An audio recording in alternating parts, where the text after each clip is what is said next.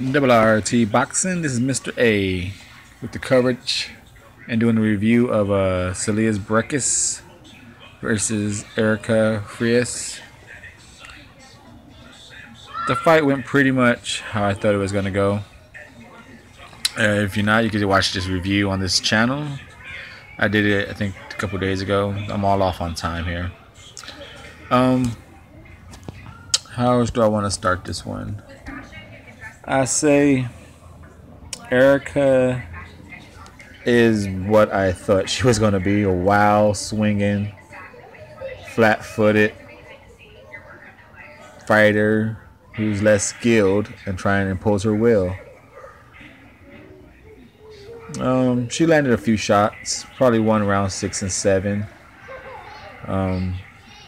She landed a few more wide rights, and after the 6, 7, she won them. 8, 9, and 10, she landed a few shots, but she didn't win them. She just, to me, she landed the same shots, but Ceceilia went back to focusing. But straight from the get-go, round 1, Ceceilia just came out with some very good movement. The back and forth hopping. Erica couldn't get a timing on her adjustment, so she just swung herself in. And every time she came in with a wide bull rush, Ceceilia had a nice left jab followed with a up from underneath right uppercut. Because if like I said, Erica comes in, she likes to come in low, either attack the body with a jab or just come in low, swinging high, like a distract your vision to take it low, like a Sean Porterish. But good training, good coaching by Cecilia's corner because they planned for it. As soon as she came in low, uppercut, boom. So that was good. The movement, and every time Erica did come in with those wide punches, Ceceilia either did the uppercut or she just fire off a quick 1, 2, 3 combo. Like a 1-2 then an uppercut or 1-2 with a hook. She looks really good, dude. She looked really good with the whole movement, and I like her Cecilia's holding, because when you got a bulldog like that, like a Erica, like a Sean Porter, a Madonna, if you let them bulldog themselves in, you can get hit with something you don't see, and that will hurt. Any boxer will tell you that's probably the one that's going to knock you out. So instead of just letting her bulldog herself in there, land some lucky punch, tie her up, did a great job, avoid the pain, and let her reset.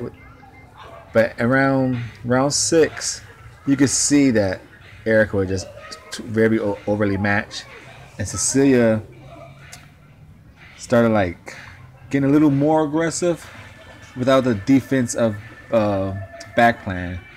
And Erica was starting to just throw with her. That's what I said. If you could throw with Ceceilia, you have a chance, because her hands, her backhand ain't always protecting her chin when she's jabbing at you. She'll throw a 1-2 with her from the 2 coming from a low hand position. So Erica was able to hit her. I think I stumbled her back a couple times, but she came back with a little shoulder dip bounce. But she got to hit a little too much for me, and I hope she could get focused, because I noticed that when I was watching the research I was watching on her, as she gets better and more dominant on her performance, she kind of like who does this?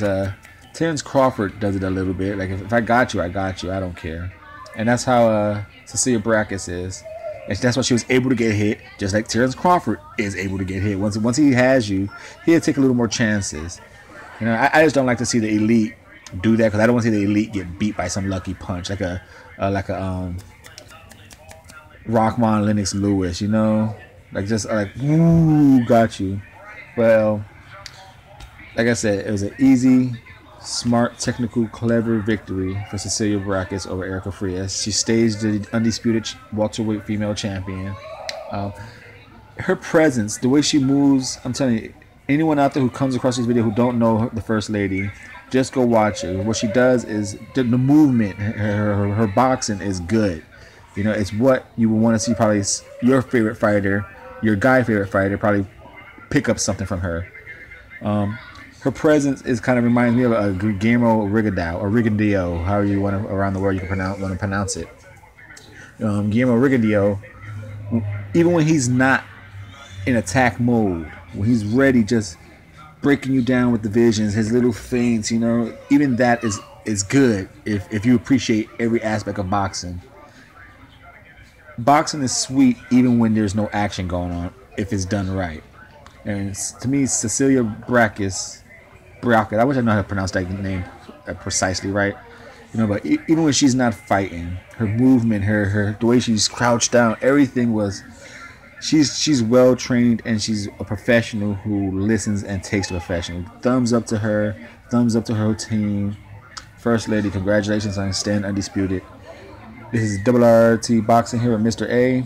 Please subscribe, like all these videos, share them, leave a comment what you think of the fight. And until next video, for more content, stay ready. I'm going to stay ready. You stay ready. Let's talk that boxing, baby. Mr. A is out.